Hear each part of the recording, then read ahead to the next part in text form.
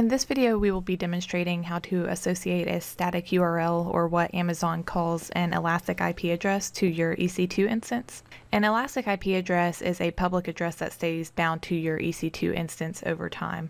So if you don't have an elastic IP address associated with your instance, then when your instance is rebooted, for example, it will get assigned another public IP address, and it will just be constantly changing over time.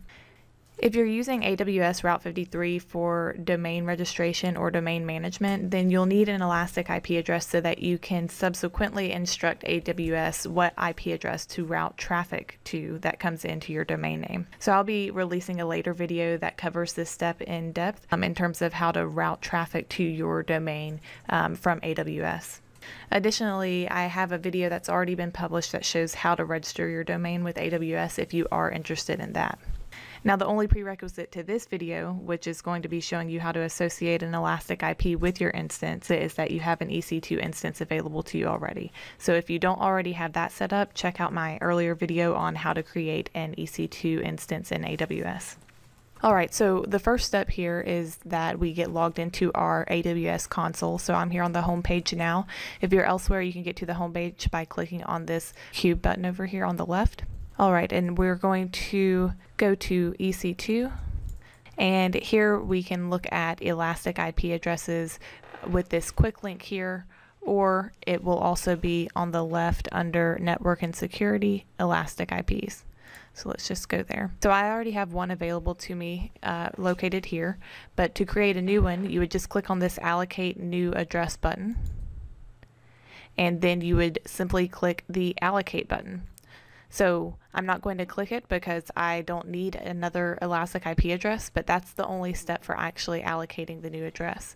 Now, once it's allocated, it will show up here in this table, and you can associate it with your instance by highlighting the record of your elastic IP address in the table, clicking Actions, and then Associate Address.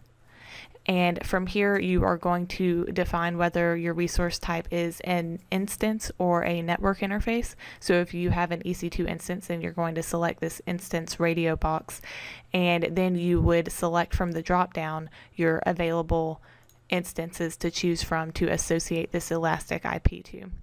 And then your private IP address associated with your instance is going to get populated here automatically after you choose your instance from the drop-down. And then you click the Associate button.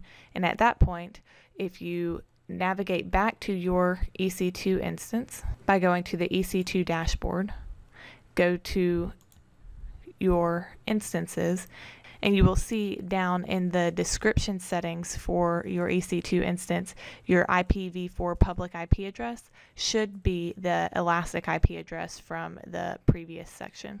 And that's all there is to it for associating an elastic IP address to your running instance.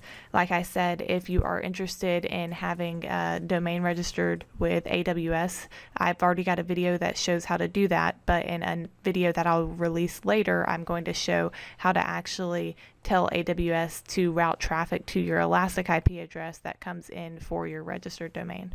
I hope you found this video helpful. If you did, please like the video, subscribe, suggest, and comment. Thanks for watching.